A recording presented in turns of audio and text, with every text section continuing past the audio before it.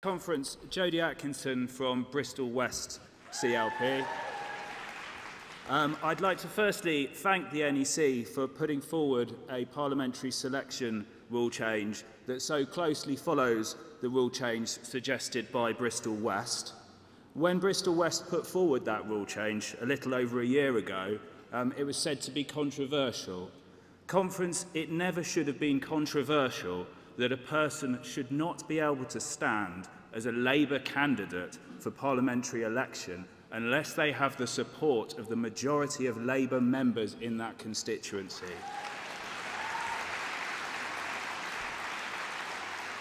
I'm sure I speak for everyone in this hall when I say that the next general election cannot come soon enough.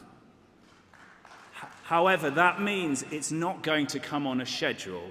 And one thing, a message I'd like this conference to put to the NEC very clearly is that if we do have a snap general election in the next year or so, the rule changes that we're putting into place for the selection of parliamentary candidates must be followed.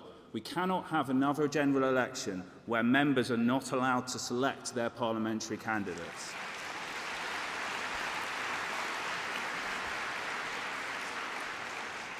I'd like to raise a point of clarification because there appears to be a conflict between two of the proposals being put forward by the NEC. Under individual members' rights, which is at page 29, the NEC puts forward the very sensible change that members only need 12 months continuous membership to run for election to NEC, CAC, NCC and other relevant national internal elections. However, when we go to the reforms on the National Constitutional Committee at page 47, the new wording proposed still says the NEC shall consist of 25 members of the party, each of whom has been a member of the party for a continuous period of not less than 5 years immediately prior to the election.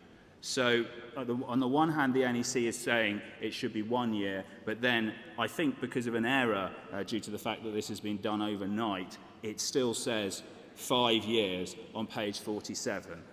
This is immediately relevant because we are going to be electing these new 14 new members of the NCC very soon, and I would submit that conference that members who have been a member for more than a year should be able to stand for these new positions. The reason we need 25 people on the NCC is because the party has grown so much in the last 3 years, and it's not correct that people who have joined recently shouldn't be able to stand. Thank you, conference.